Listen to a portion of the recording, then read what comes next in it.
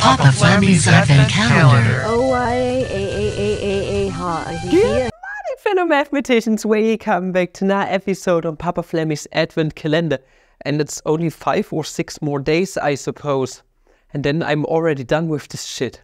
Holy smokes. If you feel like supporting the Advent Calendar, make sure to make use of link here to get 15% over on everything on my Teespring shop, as well as 10% over on stamage.com. Today, we are going to take a look at this limit right here that I have found on one of my old anal papers. It was a homework paper. I still have it lying around somewhere. Yeah, there was this one right here. Those were my notes, and we had to show that this limit equals to something. What the limit is going to be, we are going to see in a second, and I'm going to solve it 3 ways. We are going to go with the beginner way, then with the pro way, and at the very end with the rigorous way, you could say. So it goes beginner, intermediate, and then pro, or some shit of that sort. And we're going to start with the beginner way, and the beginner way is kinda heuristically, you could say. Why not just write everything out and see what we are going to get? So I'm going to denote the limit as x approaches infinity as being capital L. X factorial, we all know, is the same as x times x minus 1 times blah blah blah up until 2 and then times 1. Divided by, and x to the x power is x multiplied with itself x times. So x times dot dot dot up until x times x.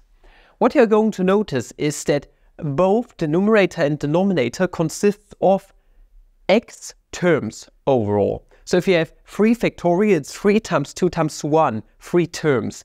3 to the 3rd power, not 3th power, is going to be 3 times 3 times 3. So both have x terms, so why not make use of the limit rules, which state if an independent limit exists, then we can split this whole limit up into the limit as x approaches infinity of x divided by x times L of x minus 1 divided by x, and so on, up until the limit as x approaches infinity of 2 divided by x times the limit of 1 divided by x.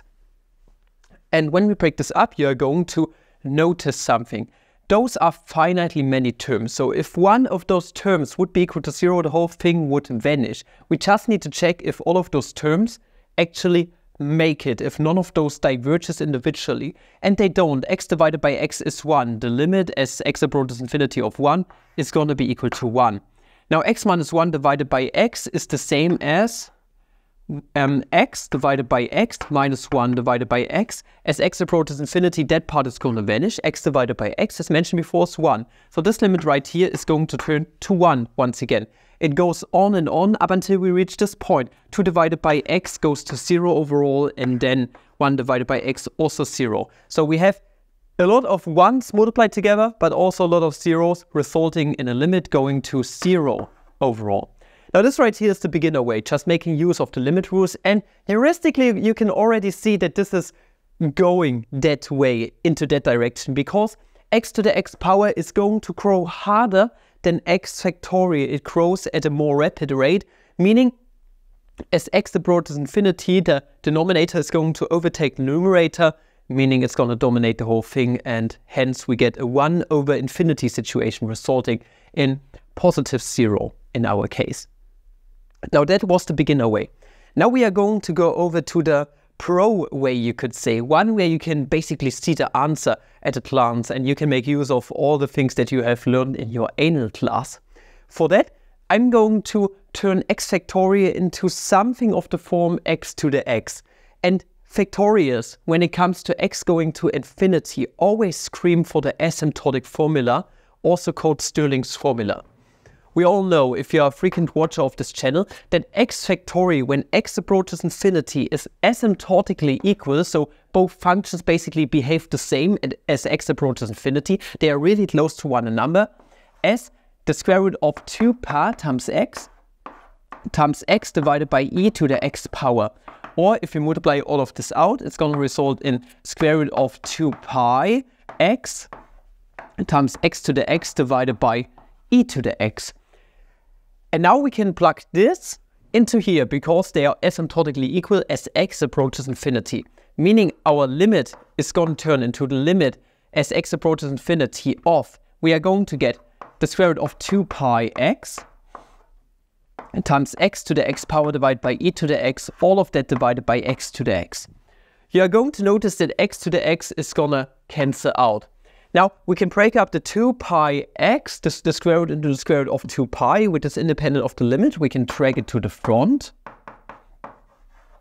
times the square root of x, leaving us with the limit as x approaches infinity of the square root of x divided by e to the x.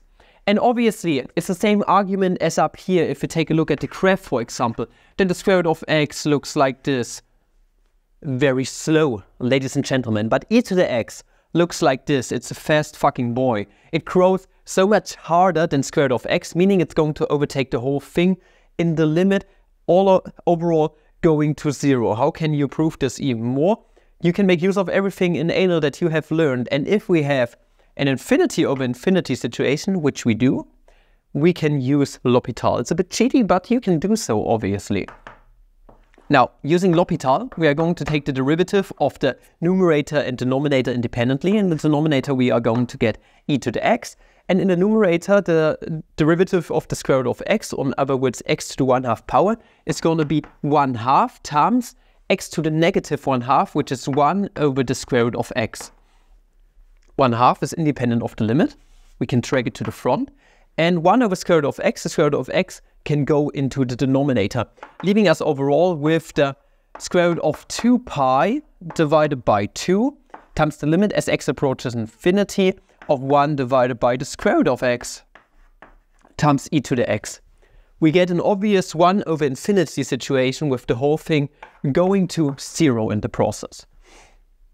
Now this right here feels a tiny little bit cheaty, to be honest, and I think the beginner way is a bit nicer than the Stirling formula stuff that we did here. But we also want to make it kind of rigorous. And for this, we are going to take the heuristic approach, which works for a lot of limits, and we are going to turn it into something that you could show off in your anal class, and you would get a pat on the back or the shoulder from your anal teacher. Or maybe you are going to get a pat on the butt from your anal teacher, if it's anal. I don't know. Don't ask me. I never experienced something like that with Uncle Jeff over in my anal class. Okay, with that out of the way, we are going to take this approach right here to the next level a tiny little bit. I want you guys to notice something. If we take a look at our x factorial, which is the same as x times x minus 1 times ... up until 2 times 1. You are going to notice something if we compare it with x to the x power. As mentioned before, we can basically, since both of those have x terms, distribute the x down here from the denominator into all the parts up here in the numerator. So what we are going to do, instead of dragging those into there and splitting up the limit, we are going to compare stuff. Analysis, so anal, is the basically part of mathematics where you make estimates rigorous. And that's exactly what we are going to do. We are going to bring an order relation into the game here. Now x to the x power is x times up until x times x. And what you are going to notice is that x is equal to x, obviously. Now, x is going to be greater than x minus 1. The same with x being greater than x minus 2. X is also greater than 2. And x is also greater than 1 under the condition that we say for our estimate that this holds for all x greater or equal to 1. Then this right here is going to be a greater or equal order relation, meaning we can actually form an order relationship here between x to the x power and x factorial. Namely, for all x being greater or equal to 1, which we can take as a valid estimate because we are looking at the limit as x approaches infinity, and infinity is a bit far away from 1, so that works out most definitely. Okay, it's a huge neighborhood away, but it does do for our estimate that we are looking for. We can find that x factorial is less or equal to x to the x power for all x being greater or equal to 1. What you are also going to notice is that if you want to find the second estimate and later make use of a nice theorem in analysis, this is like a standard procedure, and this is what we had to use in our exercise too, by the way. You're going to notice that x factorial is always going to be greater or equal to 1 for all of our x being greater or equal to 1. If we plug 1 into x factorial, you're going to get 1 factorial, which is 1. Same for x to the x power 1 to the first power is going to be equal to 1. For the initial value of 1, the first starting value in our interval, this is always going to be the case. But for all the other x's that come afterwards, 1.1 and so on, it's going to hold that x factorial is greater or equal to 1, and also x to the x power is greater or equal to x factorial, and also 1. Now, we want to trace this order relation back to our limit, because what we want to use is the so-called sandwich theorem, also called squeeze theorem, I suppose, but I like sandwiches more, so we are going to go with sandwich theorem. What we want to get is x factorial divided by x to the x power. So what we are going to do is we are going to divide the whole order relation by x to the x power, leaving us, and you can do this because all the x to the x powers for all x being greater or equal to 1 are going to be non-zero, obviously, leaving us overall with 1 divided by x to the x is less or equal to x factorial divided by x to the x is less or equal to x to the x power divided by x to the x power. Now, if you want to use the squeeze theorem, meaning we want to squeeze the limit of the thing we are looking for between two limits, showing overall that those two outer limits are equal, and with the greater or equal order relationship, the greater is going to go away and leaving us with an equivalence relationship. But what you're going to notice is if we were to apply the limit as x approaches infinity here, then on 1 over x to the x it's going to go to 0, but on x to the x divided by x to the x it's going to go to 1, because this and that is going to cancel out, leaving us with 1 in the process. So we can squeeze x factorial divided by x to the x in between those two for now. But here comes a nice fact about the x factorial in, namely that on the one hand x factorial has x many terms, but we can also simply ignore this times 1 because it's the multiplicative identity.